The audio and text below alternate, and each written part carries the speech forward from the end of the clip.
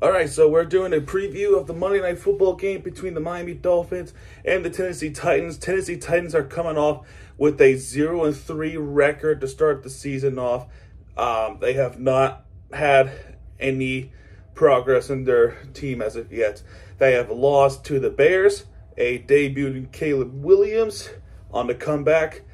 They lost to the Jets, who Aaron Rodgers did well against, and then they fallen against the Green Bay Packers just last week.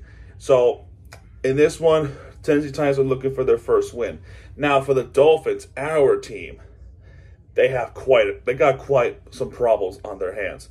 First off, what we already talked about, we beat the Jaguars on the game-winning field goal. Then Tua got hurt against the Buffalo Bills, and Skylar Thompson, being as horrendous as he was, got hurt, and we don't have a QB. So, in that progress alone, we have signed Tyler Huntley, the backup quarterback from the Baltimore Ravens, who has been pretty solid backup for Lamar Jackson a couple of years ago when they were trying to make that push for the playoff spot in 2021-2022 season. So, what we found out a few days ago is that he is going to be starting QB tonight against Will Levis, Tennessee Titans tonight. So, in this preview alone, we are going up against Will Levis. Tua not playing, of course, for obvious reasons. You got Pollard going up against A. Shannon, Calvin Ridley,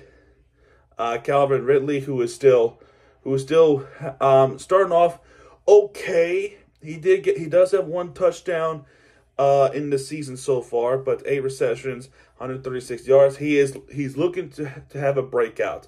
And same with Tyreek Hill. He is looking to have a breakout right now. But will Tyler Huntley be the one to give him the ball? And Jalen Waddle. And the big question is, can the offensive line protect the damn QB?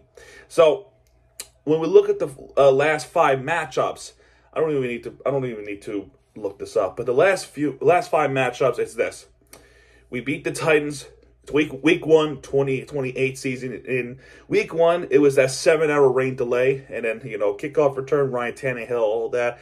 So I wish Ryan Tannehill would have been part of our team. However, since then it has been quite nightmarish against the Tennessee Titans. Since then, as far as I remember, 2021-2022 season, we have been absolutely obliterated by the Tennessee Titans. And granted, that was up in Nashville. And then, once again, falling behind against them.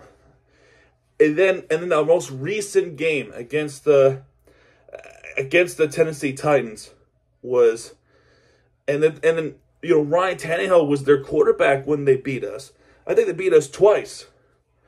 And one of them was we were trying to get into the playoff race, and the other which was very close but couldn't get close enough.